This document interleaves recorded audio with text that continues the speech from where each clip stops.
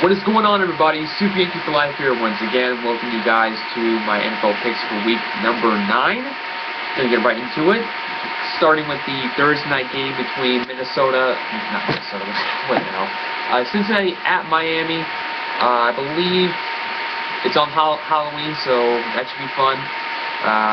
I'll go with Cincinnati to win this game, coming off a very impressive 49-9 win over the Jets at home last week. Miami's coming off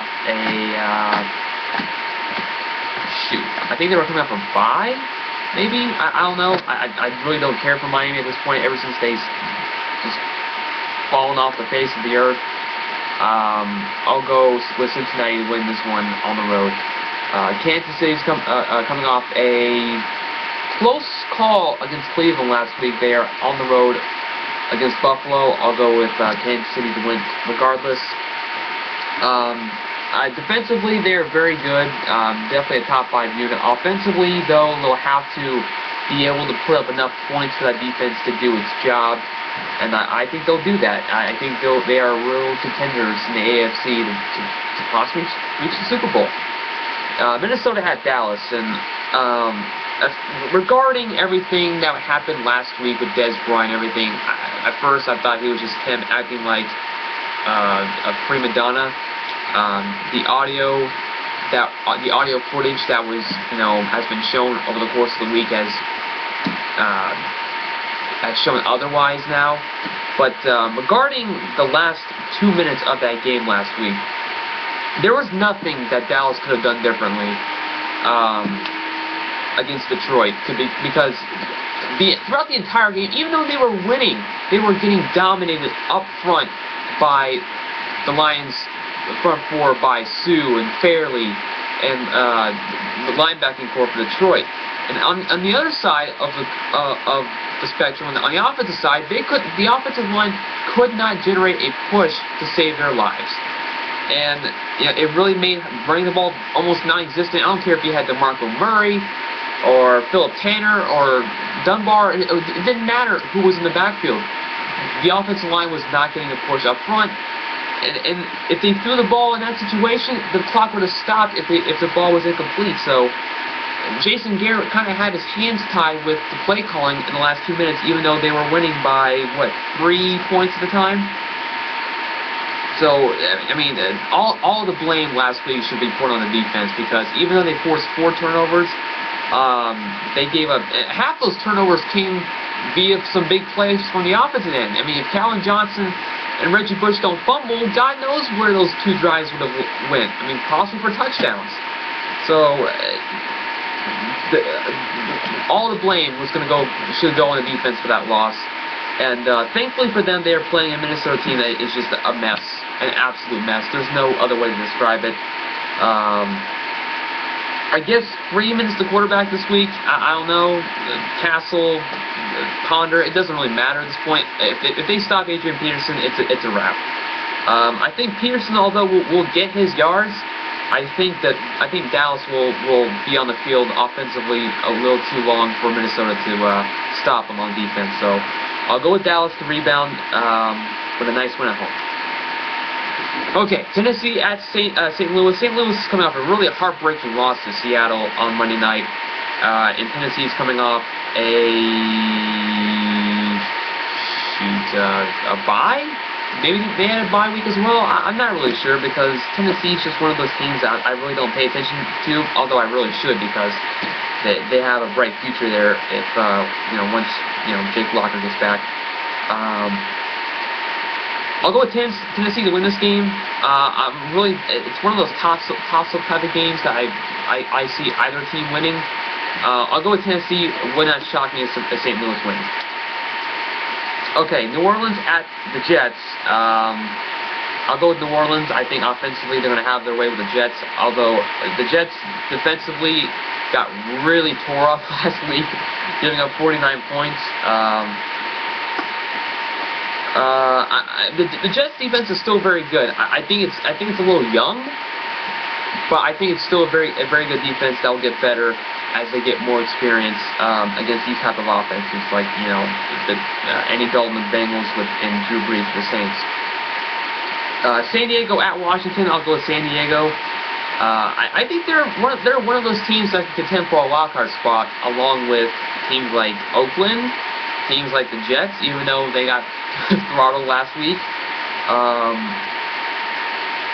Teams like I was about to say Indianapolis, but they're leading their division. But teams like I guess you can put Miami in that mix as well, but they'll have to rebound themselves. But San Diego's really impressed me, especially Phillip Rivers. This year, not turning the ball over as much, so that's always a good sign. And as for the Redskins, they're coming off a very impressive performance at home against wait, that was 2 weeks ago. God, Jesus. Who did the Redskins play last week? Was it the Bears? I can't remember. My memory is completely shot. But anyway, regardless, I'm going San Diego, damn it. I'm going San Diego to win this game, solely because I think Phillip Rivers will have a big game. Yeah. Falcons at the Panthers. I'll go with the Panthers to win. I don't know what happened to the Falcons. I mean, I know injuries has had something to do with it. You know, Julio Jones being out for the rest of the year. Steven Jackson's hurt. Roddy White's not been the same. But I mean, Matt Ryan's gotta be able to find some way to make it work. I mean, and plus defensively, they're just getting absolutely destroyed. I mean, Carson Palmer, Larry Fitzgerald had their way with them last week, and defensively,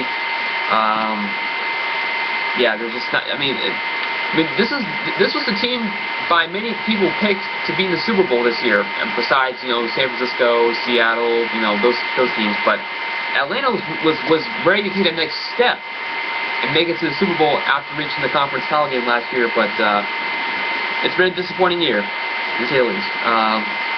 I'll go with the Panthers, who are really starting to fly underneath the radar a little bit. Possibly a wildcard team in the NFC with Cam Newton. I think it's all starting to come together. Now I know they played Tampa Bay and they throttled them last Thursday night, but I mean you can see there's something coming together in Carolina with Cam Newton and Steve Smith and company. Especially that front seven of the Carolinas is really good. Philadelphia at Oakland. Philly's coming off a loss to the Giants. Just a very ugly game all around on both sides, for both teams. And Oakland is coming off a win over Pittsburgh at home. And you can tell. I've been saying this for weeks. You can tell that they have something there with Terrell Pryor at quarterback for the Oakland Raiders. And I would give it a year or two before the Oakland Raiders really start becoming contenders in the AFC. I think they have something there with Terrell Pryor, and that 97-yard touchdown run he had last week, I think proves it. I'll go with Oakland to win this game. I really like Oakland. Quarterback, I won't call it a controversy, but quarterback mess in Philly with Vic being hurt and Matt Barkley and Nick Foles being hurt or not effective. Just a mess in Philly. Speaking of mess, Tampa Bay. I mean, they might as well fire their head coach or something, because you thought Jacksonville may contend for an 0-16 season. Tampa Bay might want to up themselves. Tampa Bay hosting on the road hosting Seattle, not hosting Seattle, but Tampa Bay at Seattle. There. Jesus Christ. Anyway, it doesn't matter if Seattle had both hands tied behind their backs and blindfolded. Seattle will win by 3 touchdowns. Baltimore at Cleveland. I'll go with Cleveland to win this game. Baltimore cannot protect Joe Flacco for whatever reason. I don't know, but I think Cleveland will score enough points to win. I expect more like a 17-14 games type of deal. Pittsburgh at New England. I'll go with New England to win this game. Pittsburgh had that little 2-game winning streak, and well, that kind of just disintegrated last week against Oakland, and they're playing Tom Brady and the Patriots, who are not very happy with their performances over the last few weeks, exception of last week against Miami. where they just completely took off in the second half after being down 17-3 in the first half. Indianapolis at Houston. Indianapolis, shoot, I think they're coming off a, no, I think they're coming off a bye. No, I can't remember these things, I swear to gosh. It doesn't matter because Houston is a mess. I believe they're starting Case Keenum again, maybe? Matt Schaub. It doesn't matter who's starting at this point because Houston's a mess as well. So I'll go with Indianapolis to win. In the Monday Night Football game, the best rivalry in professional football, Chicago Bears at the Green Bay Packers. I like the Packers to win, especially with no Jay Cutler, who's out, I think, for a month with that groin injury. Green Bay just seems to be just trucking along with, no Jermichael Finley, no James Jones, no Randall Cobb. Jordy Nelson's getting most of the catches away, and plus they have found a way to establish a running game with Eddie Lacy. It's always so good to see them actually running the football, and if they can get that type of running game with Aaron Rodgers throwing it, forget it. Just forget it. We're all talking about Seattle, San Francisco, who else? Maybe they're like the two best teams in the NFC right now. Forget those two. Watch out for Green Bay. If they can establish a running game like that on a week-to-week basis, forget it. Anyway, those are my picks. Hopefully you enjoyed them. Until next time, Super for Live signing off. Peace.